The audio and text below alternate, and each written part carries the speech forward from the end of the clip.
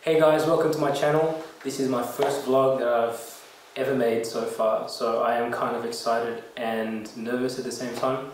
So I've been getting so many messages on Instagram from my followers and also on YouTube from my subscribers asking me how I record my covers.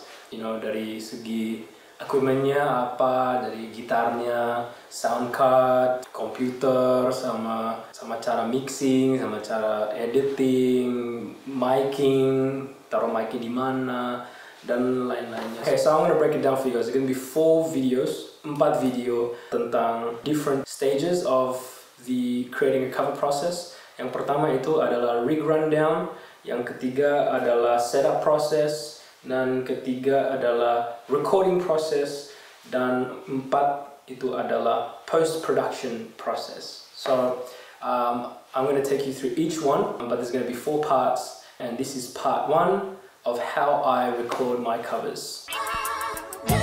Okay, so as you can see, I've got my guitar here. This is my Cole Clark FL1AC Fat Lady 1 acoustic. C-nya tuh cut away. This has been my guitar for 7 years. I've had this guitar for 7 years. It is my first like expensive guitar. Yang aku beli ini masih belajar. Tapi aku memang beli alat itu buat nahan ke depannya gitu. So I've had this guitar for 7 years, and as you can see, you know, it's got so many scratches, so many love marks di sini juga at the back.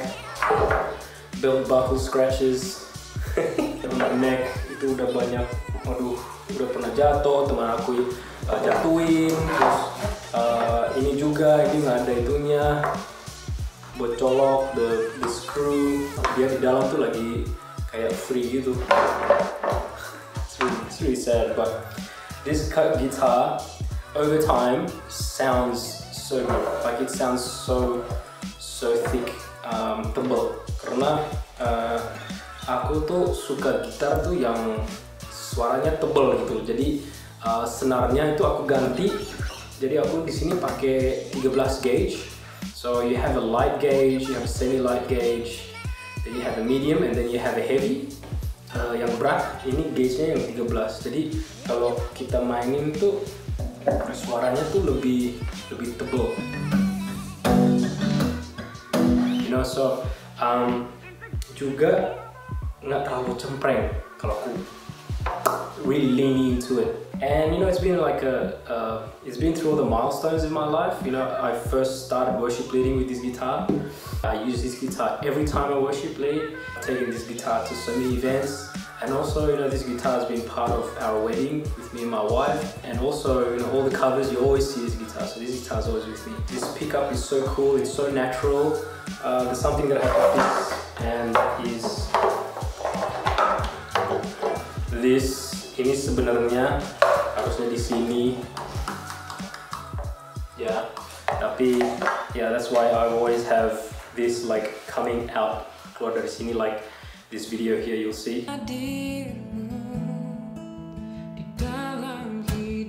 But it still sounds the same, so I'm still pleased with it. Aku belum cari screw-nya. A friend of mine, Tony, or Anthony, he's an amazing guitarist. Like he's so cool. So he told me that wood kind of matures, makin kering makin bagus suaranya. Jadi dia bilang sama aku tuh masukin sachet yang ada bola-bolanya yang kecil di dalam biar nggak berembun ya. But you usually get it in like brand new products. Itu sachet kayak kecil putih gini. Nanti I'll put it over here just so like you can see what it looks like. Tapi itu mengkeringkan kayunya, jadi makin mature. So that's what he told me, and I did it, and man, my guitar sounds so much better than what it sounded like dulu banget. So thank you, Tony. Okay, next is my beautiful Strat, one that I'll never sell. This is an amazing guitar. This is made in Japan. This has been with me for a while now. Aku tuh suka banget nih gitar karena it's so versatile. I can use it for so many things. It's a pretty old guitar, tapi again, you know, I service all my guitars and I make sure it sounds sounds okay, like even the cabling, the soldering semuanya. Aku gantiin pickupnya. Pickupnya aku ganti ke blonde, Lolar blonde pickups. So that's my Strat. This is my Curt Cobain Mustang limited edition guitar. This is an awesome sounding guitar. I bought this in like a bluish color, like a baby blue color, and after a while I got sick of it. I got a bit bored of it, so aku pilok ya. So plastic dip is a pilok that you can take it off. So it's like rubber, the black parts of it, and it just adds another taste to it. I just think it looks so cool. Especially when it's like brand new baru pilok, itu keren banget. Ini juga buatan Jepang. I love guitars that's made in Japan because the craftsmanship is so amazing. Okay, so this is my Gretsch Electromatic guitar. It's a hollow body guitar.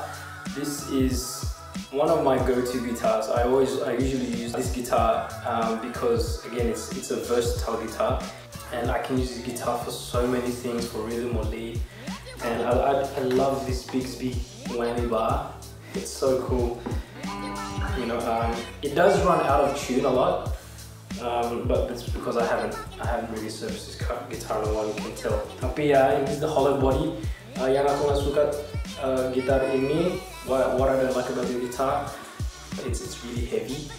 Habis aku WL, worship leading, terus aku pakai gitar ini sering sakit kalau aku pakai Strat, karena berat banget. So for what it's worth, this guitar is a great sounding guitar, but there are some drawbacks to it. Okay, so for my electric guitars, I use this. This is the Hughes and Kettner valve amp. I usually run this through a quad box Marshall.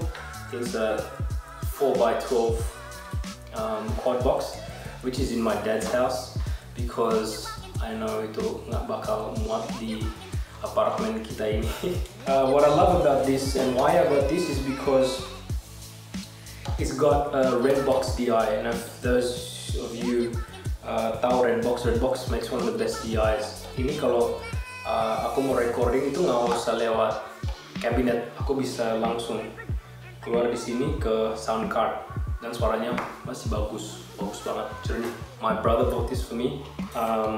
I haven't paid him back yet, but I know he bought this for me, so he just wanted to encourage me to play more guitar. This is a really cool head, especially if you're going around tempat-tempat gigging, apa misalnya mau ke pelayanan, ini cuma ditenteng segini, and it's not too heavy. It's pretty good, and but you have to watch out karena valve-nya it's very fragile. Okay, so that's all my guitars and an amp. Next up is microphones. So aku pakai ini. This is my Rode K2 valve mic. My mama aku beli ini, and she bought this for me when I was studying sound engineering, and this mic has never failed. Like, this is such a strong mic, and I recommend this mic for vocalists, guitarists juga yang akustik. Yang aku suka ini gitarnya tuh di dalamnya tuh ada, aku suka kalau ada valve karena suaranya tuh lebih warm, dan ini tuh di dalamnya tuh ada valve. So it's a valve mic and it's a bi-directional mic. Jadi ini bisa cardioid, bisa omni, sama juga bisa figure 8. Jadi bisa diganti-gantiin polar patternnya. Ini transformernya, dalam ini ada beberapa valve juga. Jadi microphone ini keluarnya tuh nggak kayak 3-pin XLR. Jadi ini keluarnya tuh 7 pin. Jadi dia ada mic, kabel mic yang khusus buat ini ke sini. Ya, terus keluarnya di sini, terus masuk ke sound cardnya. But this is the power for this mic, and of course, like I said, this is the K2 power supply. Jadi bisa pilih ini, 0 ini tuh omni, ini adalah cardioid, and this is a figure 8. Jadi omni itu bisa capture everything around the room. Yeah, so Omni is capturing this. Jadi diaphragmnya tuh lagi nangkep banyak di sekelilingnya. Misalnya kalau cardioid itu cuma di depannya doang. Figure 8 captures the back and the front. Jadi misalnya kalau ada mau dua vokalis bisa di sini sama di belakang, atau misalnya mau micingnya mau kayak MS itu di depan kayak diginiin, terus ada cardioid di depan. But you know, this is such a versatile mic, and I love this mic, and I thank my mom for buying this for me, because I always use this mic. I also have this mic here. It's a SE Electronics mic. It's not a very expensive mic. It's not the best mic, but it's a good acoustic mic. Oh my gosh, okay, nothing. So this is my Big Sky. This is my Big Sky. This is like my go-to reverb pedal. I love this pedal. It's such a clean pedal, dan reverbnya tuh bersih banget dan nggak terlalu over. Ini banyak options that you have. You got cloud, you got shimmer, you got you got spring, you got hall and room reflections on it. You can change banyak banget ini parameternya yang bisa diganti. I bought this for like 600 bucks, 560, 600 bucks. Tapi it's so worth it. Like when I bought this, I did so much research before I bought this karena ini agak mahal banget nih buat box kecil gini. Tapi I don't regret not buying this karena aku bisa pakai ini di piano, bisa pakai ini di electric guitar and acoustic guitar dan juga vocals. So this is a pretty good reverb pedal. Okay, so next one is my sound card. Now this sound card is a Focusrite sound card. It's a 2-track sound card. Jadi ada 2 input sama level, it's got pads, and it's got line and instrument. This is a USB. This is a USB sound card. Di belakangnya juga ada kayak MIDI. This is a pretty good start off. Ini kalau startnya pakai ini, it's not bad. This was about, I don't know, I think I bought it for like 200 bucks. 200 bucks, but ini pakai USB 2 ke USB biasa. Ini memang kalau biasanya sih ini dipakai buat main stage, buat di gereja. Jadi our keyboardist Cleary usually uses this. Buat recording audio tuh nggak terlalu berat ya, kecuali kalau pakai banyak plugin yang kayak reverb, apa EQ dan lain-lainnya. Tapi this laptop is very fast, it's very strong and reliable. This has 16 gigs of RAM. It has 500 gigs of SSD hard drive space. Dan juga ini ya USB-C sih masalahnya, USB inputs. So there's not a lot of things that you could use it. So we have to use a lot of so that goes in here. And it's a bit annoying, you know, like having this thing connected to the sound card. But you know, what can you do? I haven't got any speakers yet. Monitor dengar mixing.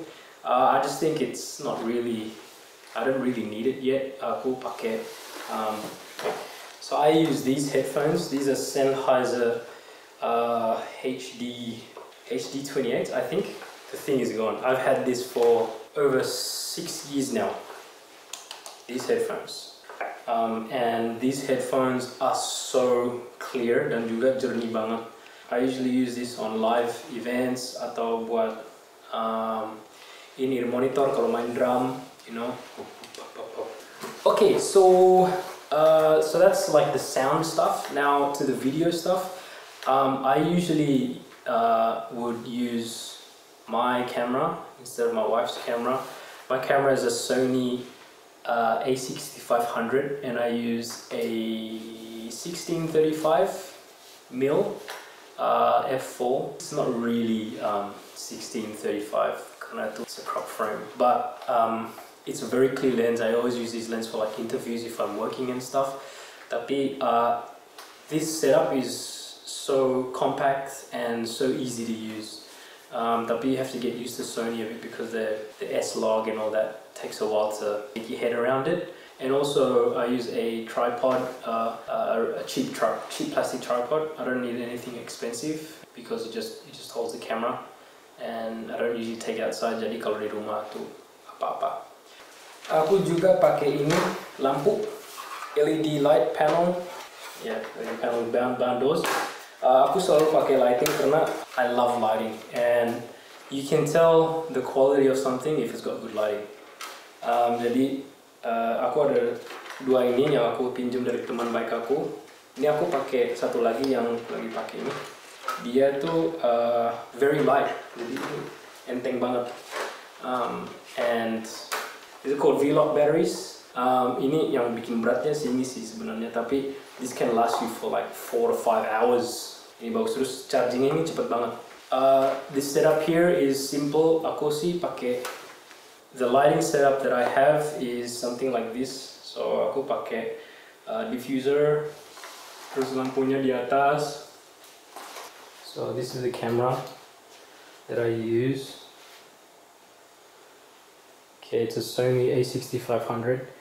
It's a cool camera. It's very trustworthy, you can say. Nggak banyak masalah, ini nggak repot banget nih kalau pakai kamera ini.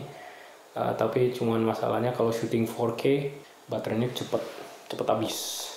Okay guys, so now I'm gonna talk about software. Aku suka pakai Premiere Pro dan Adobe Creative Cloud. You can also use Final Cut X. You can even use iMovie. iMovie juga bisa dipakai. Karena cover aku tuh cuman satu shot gitu aja. Jadi itu nggak ganti-ganti angle apa gimana, jadi it's very simple really. Juga for the audio aku pakai Logic.